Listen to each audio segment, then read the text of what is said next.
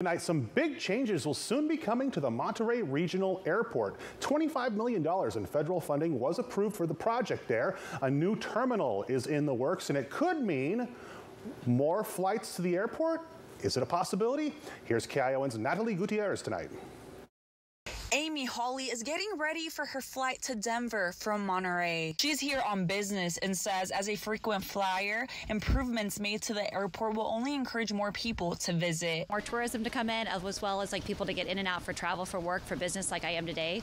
So I think it's a great opportunity and excited to see what else is brought to the airport. Overall, the airport will receive about $25 million to expand its tarmac and build the new terminal. The airport says where that terminal will be placed and whether or not it could bring additional flights is still unknown. But, we're continuing to work. The staff, the board of directors and staff here work all the time to try to enhance more flights in and out of our community. The airport is a huge economic driver.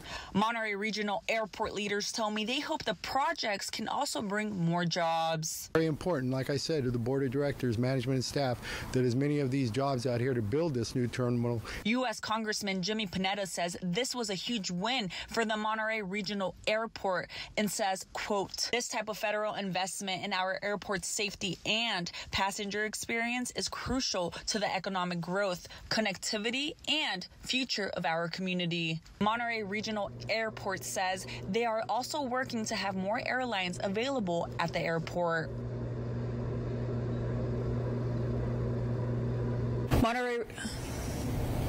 Monterey Regional Airport leaders tell me they have architects that are sketching the plans for the new terminal, and they told me that might be ready in a couple years. Scott, back to you. Gutierrez, thank you for that report. This is one of the largest grants, by the way, the facility has ever seen. Watsonville Marina and Salinas airports have also received thousands of dollars in federal funding.